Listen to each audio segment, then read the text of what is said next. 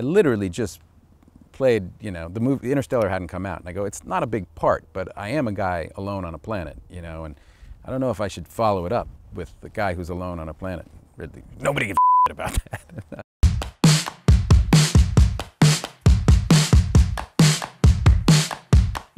Good Will Hunting.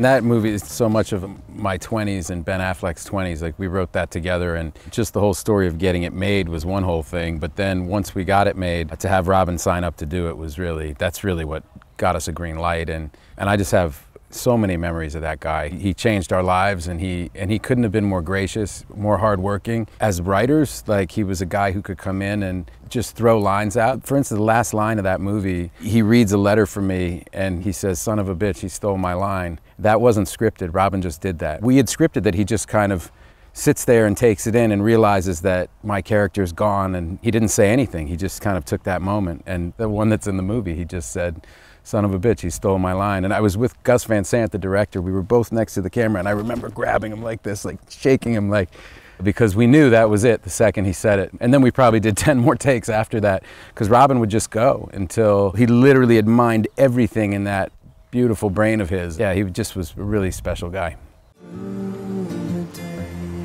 Sean, if the professor calls about that job, just tell him, sorry. I had to go see about a girl. Will. Son of a bitch.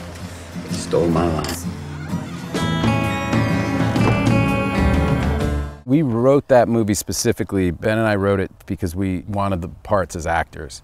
And at the time, there was a really popular movie that we all loved called Reservoir Dogs, Quentin Tarantino's first movie. And the story we had heard was that because Harvey Keitel signed up for the movie, Quentin got, I think it was $500,000. That was his budget, and he could make the movie. And so we wrote that part that Robin eventually took. We called it the Harvey Keitel part, looking for an actor who could get us money, because Ben and I wanted to star in the movie and we knew we were worth nothing. So we needed to get somebody. And we wrote it really open-ended. You know, we wrote it, okay, they're from the same neighborhood, so they kind of understand each other. But we also knew we could adjust it if Morgan Freeman or somebody like Denzel Washington wanted to come in and play it, we could make that character from Roxbury and like kind of explore the kind of historic racial tension in Boston. If Meryl Streep took the part, we could, instead of a father-son relationship, it would be a mother-son relationship. So we really left it open because we wanted to cast as wide a net as possible, because we're trying to get the movie made. We went from literally the year before, Billy Crystal was hosting the Oscars, and we were shooting Good Will Hunting in Toronto, and we were watching it on TV at our little condo. So the whole cast was betting on who they thought would win, and Gus Van Sant, the director, was with us, and we just kind of, you know, on our couch watching the Oscars. And from that, we went to the very next year, sitting in the front row, and Billy Crystal, in the medley that the musical number that he would open the show with, actually started to sing about Ben and me, and it was just completely surreal. It took years to kind of process what happened that night. It was utterly surreal. Saving Private Ryan. Spielberg put everyone in boot camp, but he made you go like separate, right? It was one better than that. He didn't make me go to boot camp separately. He made me not go to boot camp so that the other guys would resent me. So they all went through this kind of experience and they all bonded, but because I was the character they were looking for and they resented this guy that they were risking their lives to go find, Steven purposely kept me away from them and let them know that I hadn't been made to go to boot camp. They're a very tight, kind of cohesive unit. I'm an outsider who they resent. Doesn't make any sense. It doesn't make any sense, sir. Why? Why me? Why do I deserve to go? Why not any of these guys? They all fought just as hard as me.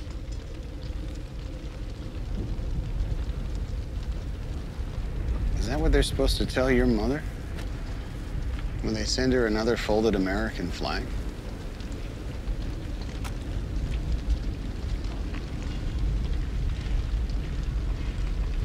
Tell her that when you found me, I was here, and I was with the only brothers that I have left. And there's no way I was going to desert them. I got that part, going back to Robin Williams. When we were in Boston, we were rehearsing for Good Will Hunting, and Spielberg came in because he was shooting Amistad, and he was shooting a scene with Anthony Hopkins at the Capitol. And it was, you know, across Boston Commons from where we were rehearsing.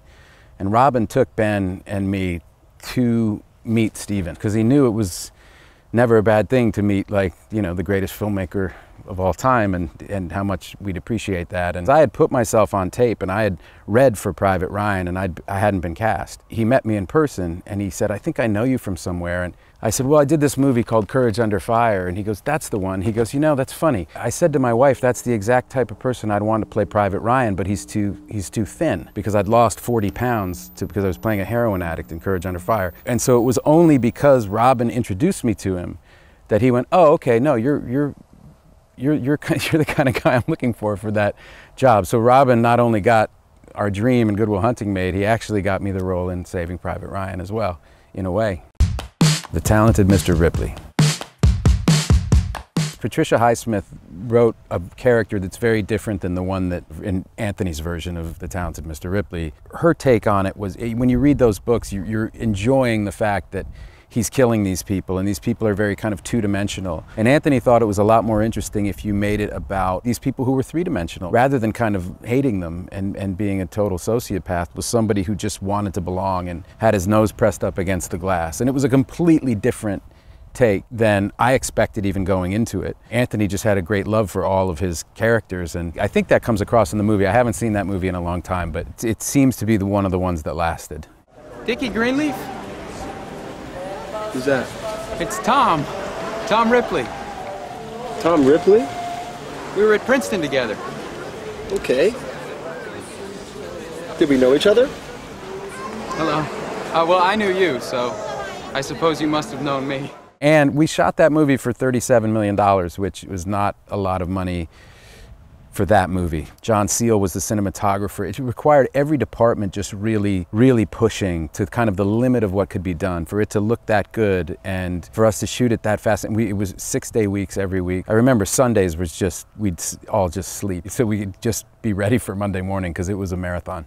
I was tasked with trying to look like Jude Law, which meant that every day I came home from work and I got on a treadmill and I ran 6 miles. They rented me this beautiful palazzo. I needed a treadmill, and the only treadmill at the time in Rome was at the Hilton. And so I moved kind of out of town up on the hill to the Hilton Cavalieri, which was kind of lonely, which was good for the part, but you know, you're in Rome. Who wants to live at the Hilton, right? Who are you to say anything to me? Who are you to tell me anything? Actually, I really do not want to be on this boat with you. I can't move without you moving. It gives me the creeps. You give me the creeps. Can't move without Dickie, like a little girl all the time. Shut up! That's a prosthetic gag, because what Anthony wanted was the hit and a quick exchange of dialogue and then for the blood to start. And so I remember Jude getting up at 2 or 3 in the morning to go before everybody with the makeup team, and they built this thing on his face that was very fragile. So I'm sure we would have shot probably the bulk of the scene the day before, you know, because it's a pretty intense scene on the boat between the two of us. When you do something like that, you're walking around with wires attached to you, and it's like nobody touch him, you know, and it's like everything is get Jude onto the boat, get him where he needs to be, you know, and then everybody get ready, be in position, and 3, 2, 1, boom, and then the thing opens, and then you have to take it all off, and then you just put blood on him, and then we carry on with the scene. And so we would have shot that over a couple days. The Ocean's Trilogy. Yeah, well, the trick to those movies is it's supposed to look kind of tossed off and nonchalant and all of that, but it's very highly choreographed. The cast, because we were all used to kind of headlining movies and carrying them and all that responsibility and pressure, and you're in every shot every day, and suddenly, you know, you're working 2 or 3 or 4 days a week, which was unheard of. Steven had the real heavy lifting. Steven's job was to do, you know, try to keep 11 storylines going, try to keep the right rhythm and pace to it. You know, they have to be fun, you know, but the heist has to, that gag has, that all has to kind of work. And so I remember riding up in the elevator with him one night. We were in Las Vegas, and I said, "Are you going to play any blackjack while you're here?" And he goes, "I have one big bet. It's like $100 million bet, and I don't have time for anything else. Like, this is the only thing I'm focused on." Oh, let the sun beat down upon my face, stars to fill my dreams. I am a traveler in both time and space, to be where I have been.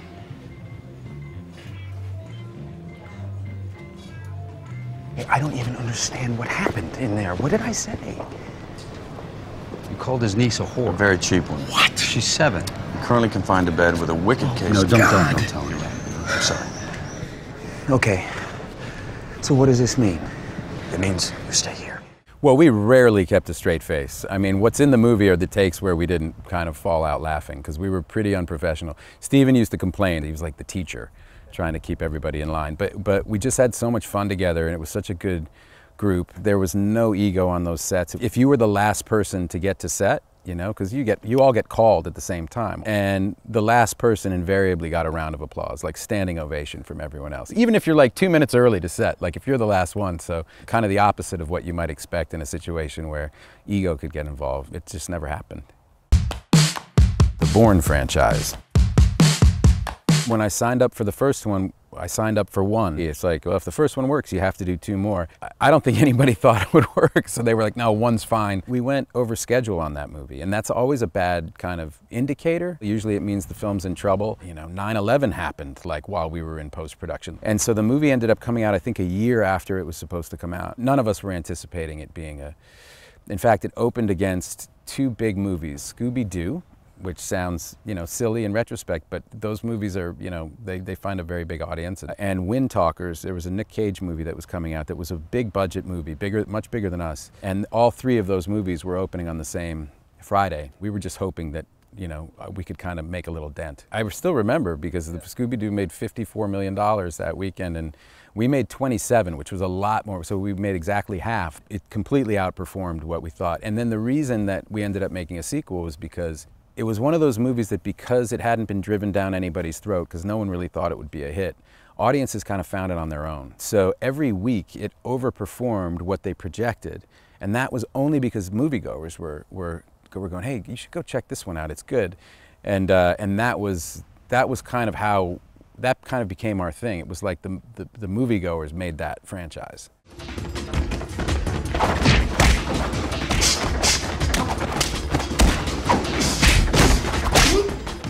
I really went as deep as I could on the choreography for the fighting, was because I'd never done an action movie, because people didn't think of me as an action person, and I didn't either, and I really wanted to do everything that I could to be as believable as possible. In terms of the stunts, I always defer to the stunt team, because they're great, and if it's safe enough for you to do, they'll train you up so that you can do it. Those guys just take over, and they're amazing, and you can't tell when it's me and when it's not, because they're that good. But I always try to do as much as I can, just because you can hold a shot longer.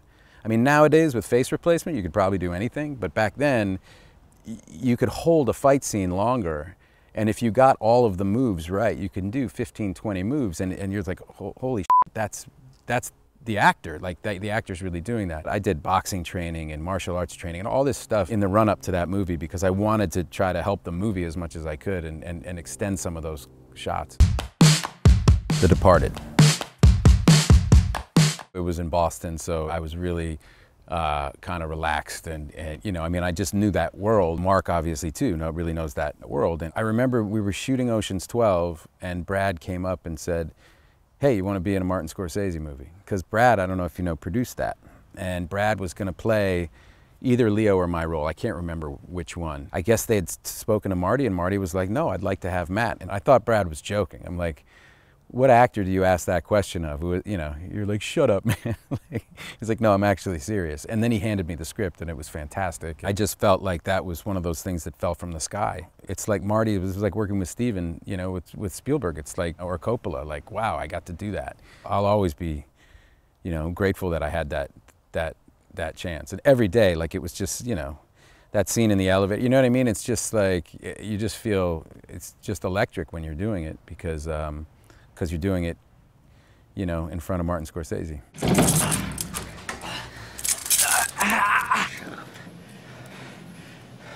I can't wait to see you explain this to a Suffolk County jury, you fucking cocksucker. This is gonna be fucking fun.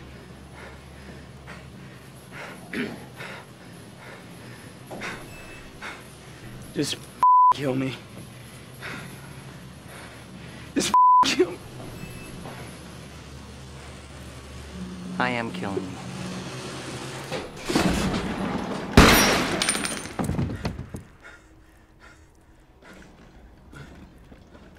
You know, it was, the gag there is that it's a total surprise. And I know I'm screwed, and I'm begging for, you know, I think I'm saying just kill me. And then the door opens and his head gets blown off. And I remember we were sitting there, Marty had a shot of the elevator door closing, you know, and opening, because Leo was laying across the thing, closing and opening, and like, we were sitting there and Leo and I were looking at it, and it was like, no one's ever gonna believe, like, that's Leonardo DiCaprio just got his head blown off. Like, we knew that surprise was gonna work. Invictus.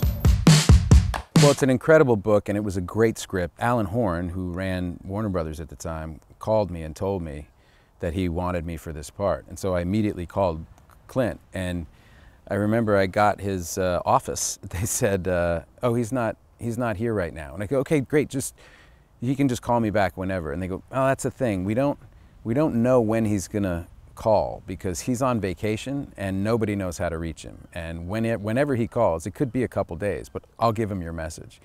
And I remember hanging up the phone and saying to my wife, wow, that's pretty cool. Like, when you're at the place where you're like, I'll call you in 3 days because I'm with my family and I can't be bothered. I'm like, wow, that was kind of neat. But I just remember loving working with him. He does one take. I heard that. So I worked on that South African accent like an office job. Tim Monick, this great dialect coach, would come, and we would, from Monday to Friday, from 9 in the morning till 5, like it was an office job. We worked for about 6 months on that thing, because I knew I was only gonna get one take. And on the first day, I did my first take, and I knew that I got it right, but I was like, you know, hey boss, can I have another one? And he just turned to me and goes, why? Do you want to waste everybody's time? And I was like, all right, I guess we're moving on, you know. So that was day one with Clint. Heads up! Look in my eyes. Do you hear? Listen to your country. 7 minutes. 7 minutes. Defense, defense, defense. This is it. This is our destiny. Come on, come on, no! He looks like an NFL linebacker. He's 6'5". The first time I met him, I went to his house for dinner right when I got to South Africa, and I really admired like what that team did and what he did and everything. And so I was excited to meet him, and I rang the doorbell, and the door opened, and this guy who like took up the whole doorway, you know, opened the door, big smile, and I just looked up at him and I said, I look much bigger on film. Contagion.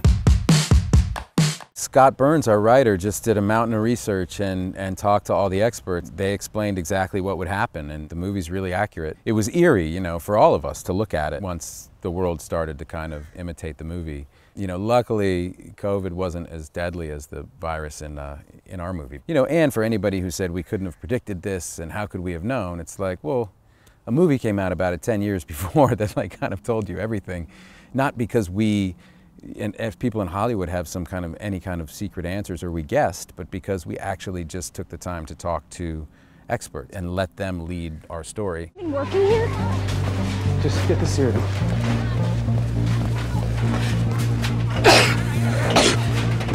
Jory, don't touch anything. Help me. Here, take your gloves off. Here, give me your hands. You really rub this in.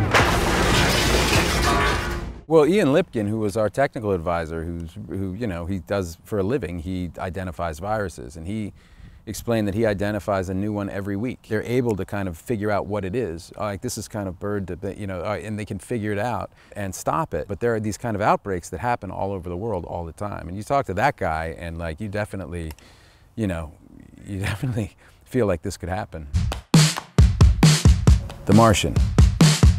That was the first thing I said to Ridley Scott. I was like, I don't know if I can do this. And he was like, why? And I said, well, because I literally just played, you know, the movie Interstellar hadn't come out. And I go, it's not a big part, but I am a guy alone on a planet, you know, and I don't know if I should follow it up with the guy who's alone on a planet. Ridley, nobody gives a shit about that. And I was like, yeah, I'm so glad he said that to me, because I took the leap, and I'm really glad I did, obviously. I'm entering this log for the record, in case I don't make it.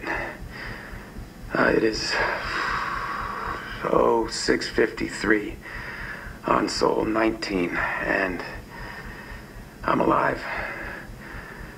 obviously, but I'm guessing that's gonna come as a surprise to my crewmates and to NASA.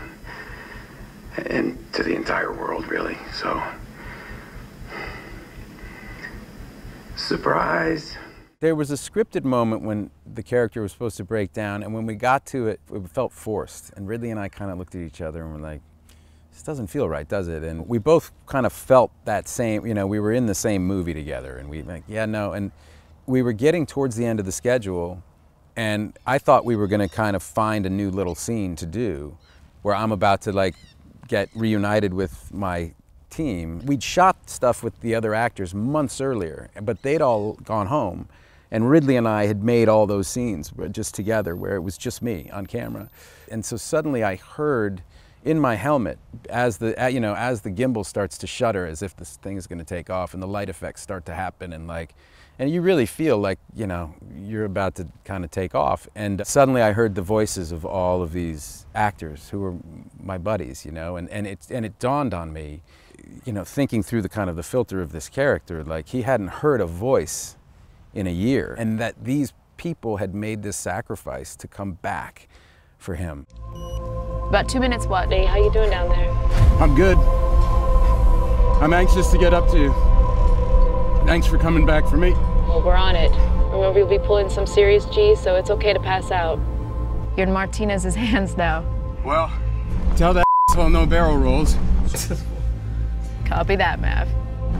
Capcom, go. Remote command. Go. Recovery. Go. Secondary recovery. Go. Pilot. Go. They came all the way back. You know, they slingshot around Earth and come back. You know what I mean? It's like, it was so humbling. It just totally happened, and it wasn't planned. That's just great directing. That's Ridley just kind of put a move on me. I didn't see it coming.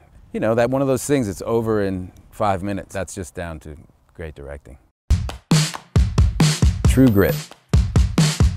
Well, that was just the chance to work with the Coen brothers, really. And on the technical side, I was like trying to figure out the tongue thing, when he gets his tongue injured, and that we figured out. I was sitting in a makeup trailer one day on another movie and picked up a hair tie and just put it around my started twisting it around my tongue and just tried to speak normally. And that was how we kind of came up with that little gag. But those guys are unbelievably prepared, like they storyboard everything. And now they're at the stage where, despite having everything meticulously storyboarded, they don't really adhere to the storyboards anymore because they're so experienced. They can kind of, you know, if a better idea comes to them on the spot, they just kind of drive in that direction. And they're really efficient and just amazing.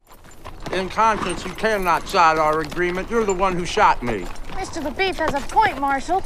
It is an unfair leg up in any competition to shoot your opposite number. Oh, damn it, I do not accept it as a given that I did shoot LaBeef. There are plenty of guns going off. I heard the rifle, and I felt the ball. You missed your shot, Cogburn. Missed my shot! You were more handicapped without the eye than I without the arm.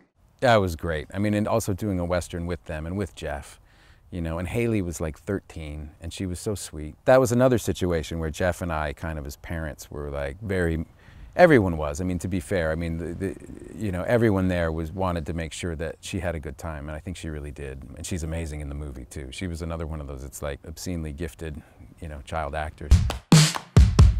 Ford versus Ferrari.